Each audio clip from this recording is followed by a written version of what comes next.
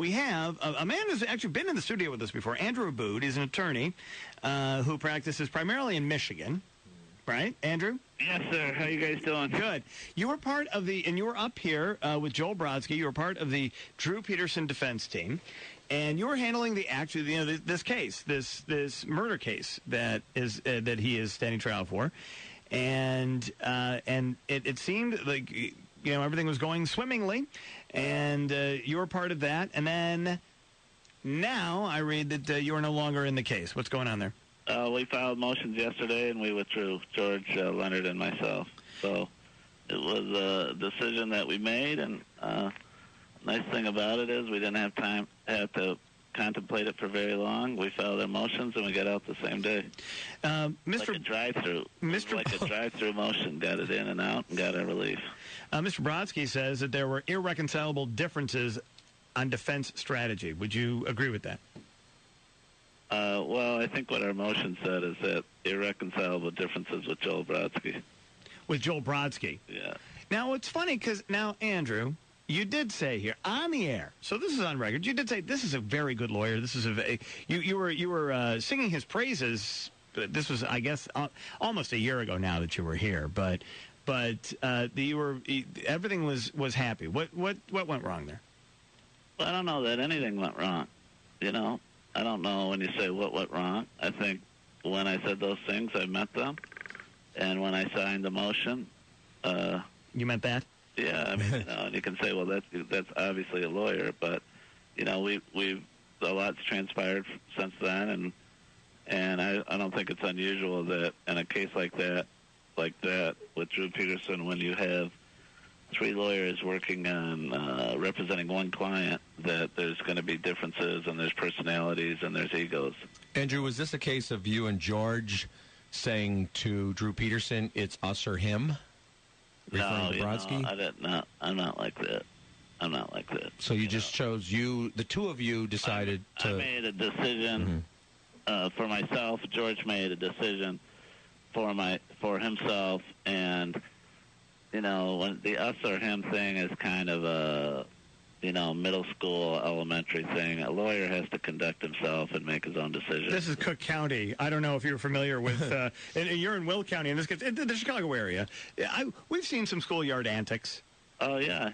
I'm not saying that you can be a lawyer and be above it. I just think that I didn't evaluate it as a situation where an ultimatum would be something that would be within my realm of conduct that I needed to do. I made a decision to get out, and I made the right decision. All right, I will characterize it as this: that obviously now your primary practice is in Michigan, so you're about 2 hours away from Chicago, and.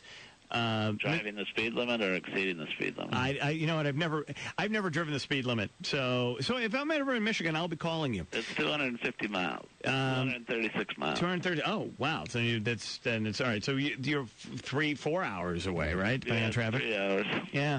So you're not going to be in here all the time. You're also not in the media market, so you're not seeing the antics of perhaps your co-counsel in this. So what are you? Would you say you weren't sure what you were? You may not have known everything that you were in for when you first took this case. Well, I think that's a fair statement, but I think it's a fair statement about any case of a nature like Drew Peterson's case. I mean, you never really can anticipate everything that's happening, especially when you have a government like Will County that is pretty diligent and never stopped working on the case. So there's always going to be, you've got to be prepared for the unexpected. And so, and that's one of the reasons that it made it a great case to be involved in. To put the media aside, it was a great case to be involved in because it was so unusual. All right, and lawyers will say that, and I think I know what you mean when you say that. I think there's some people going to be offended when they hear you say that because there's one missing person and one dead person in this, and so they're not going to be too happy about that. Well, I don't blame them for being mad.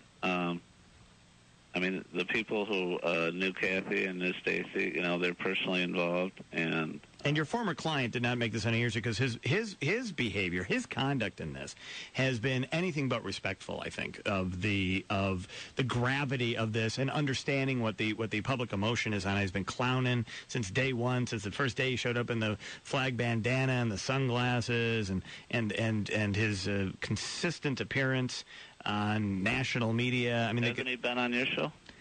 He has. I don't know that. Wait, I'm trying. Was he on our show? I don't think he actually was. He did not go on our show. Oh, okay.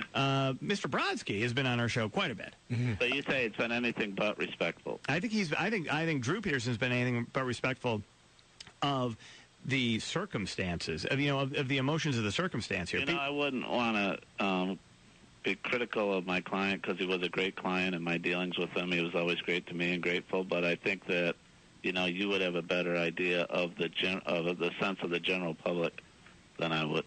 Very arrogant. Well, Andrew, then... Are you saying that about me or somebody else? You're saying that about your former client.